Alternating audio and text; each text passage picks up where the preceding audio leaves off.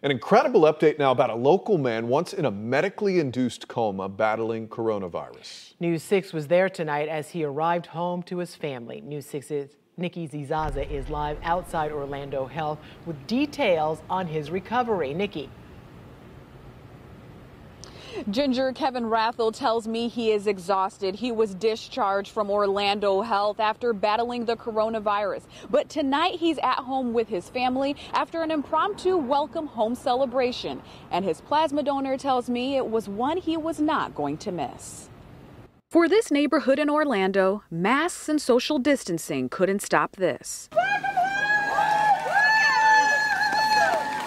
A hero's welcome for Kevin Rathel after he says he beat COVID-19. I could actually hear people praying for me while I was in the coma.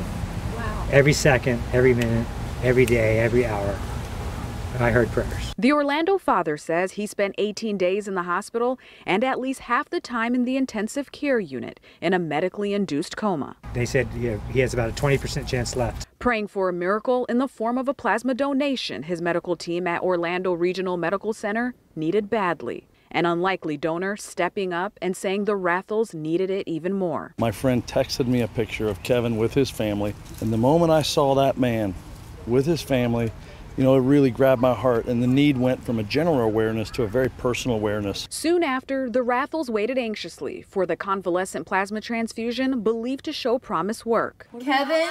This happened. Baby, yes! Holding my eyes open because I wasn't going to wake up. I heard her. I'm like, leave me alone. A week later, the 52-year-old was wheeled out of the hospital by nurses and support staff heading home. It's a joyous occasion. We are so thrilled to have him finally home.